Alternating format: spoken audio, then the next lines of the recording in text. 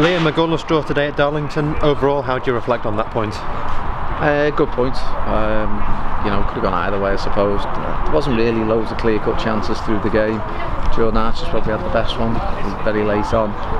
We had three sort of calls for penalties, but I suppose on the balance, I actually thought the Dion one. I thought he has pulled his shirt back, and Dion's gone down. But it was a stop-start game, especially with the two big injuries and one thing and another. So I suppose come away from home, keep a clean sheet.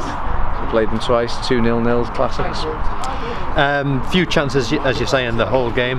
A couple at the start and a few chances at the end. Do you think we should have made more of them, really? I think Jones had a good chance. Gillies had one when he's done the work himself, got in behind, could have squared her. Obviously, being the goal scorer, thinks he can. He's had a deflection, took her over. That's about it. Again, can't really call the keeper pulling off. Dion's put one great ball in late on where Samo and Jordan are both throwing themselves at it to get a touch, but can't recall Dan having much of a save. They lost a little bit of impetus when Muggleton went off with the injury because of the throw keeps you penned in, and it is probably one of the longest throws I've seen. So, and to be fair, we'll send his best wishes because it looks a really bad injury and hope he's okay. Yeah, I'd just say it was a tight game. Any kind of reasons why you think we kind of struggled to get in behind them, or is it just one of those afternoons, do you think? I think they were set up, they were organised with 3/5 at the back, and Liam Hughes actually held them together in the fact of he's organised, he knows what he's doing, and again, the pitch isn't as much as it is. It's firm. It's an end of season pitch. It was dry, but just excuse the same for both teams why it wasn't a classic. At least when we played them at home, we missed the penalty. Bit of a reshuffle at the back with no Regan today. Andy Parry came in. Defensively, you pleased overall? I thought Andy Parry was as good as anyone for us on the pitch.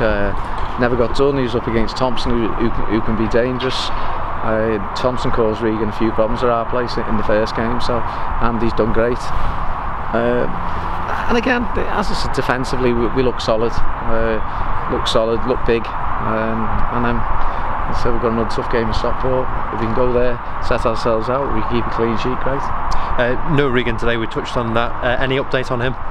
No, he's just got a bit of tightness, but he's 19 years of age and he's played every game virtually since he's been here, so it was always going to get a little bit,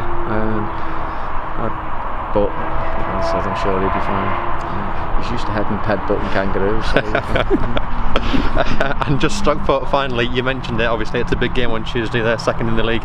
Going to be a big test, but one you relish in, I guess. Brilliant place to go. All the pressure's on Stockport, trying to catch Chorley. Real test. Jim Gannon, obviously successful manager, has proved it higher up, so he's got them fighting on two fronts. So from my point of view, brilliant for our players to go and test themselves on team challenging for the league. Appreciate your time. Of course.